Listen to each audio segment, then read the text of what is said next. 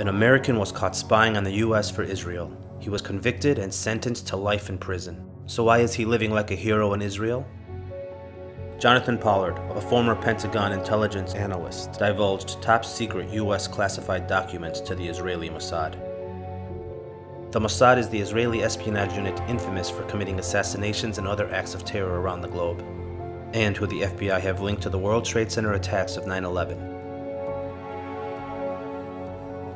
According to the FBI and the Department of Justice, Israel is the second most aggressive nation running espionage operations in the US and against the US. The CIA director at the time stated, "The Israelis used Pollard to obtain our war plans against the USSR, all of it. The coordinates, the firing locations, the sequences, and Israel sold that information to Moscow for exit visas for Soviet Jews." Pollard was so damaging to US security that the US Defense Secretary told the Israeli ambassador that Pollard should have been executed. He didn't start out to give information to the Israelis. He approached the Pakistanis, he approached the South Africans, he approached the Australians. One day he was talking to a friend of his in New York who commented that he had met a colonel in the Israeli Air Force named Avi Sela, and Pollard said, "Can you introduce me to him?" The Israelis started tasking him with specific documents they wanted. They had a book that was published by the DIA that was basically a catalog of all the things that were available. And Jonathan Pollard didn't give it to them. They got that from somebody else.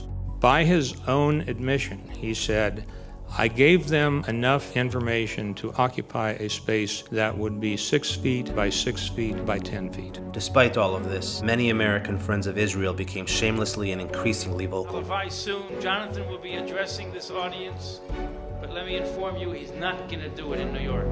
He'll address your Israeli dinner. The pro-Israel lobby pressed every president from Reagan to Trump, urging them to free Pollard. Please let Jonathan come home now, here in Israel. Thank you, Mr. President. And of course the Adelsons, the most powerful and influential among them, have called for Pollard's release. Sheldon died earlier this year, but Miriam controls the fortune. The Israeli billionaires have been a major source of funding for the pro-Israel lobby, which includes the Republican Jewish Coalition, an organization the Adelsons fund and sit on the board of. However, the pro-Israel lobby doesn't pick sides when it comes to influencing US politicians.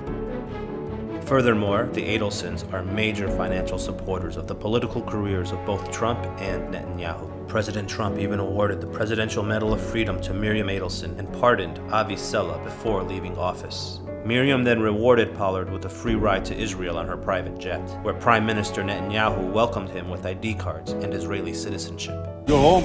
The American people must wonder why an American traitor would be treated as a hero in Israel.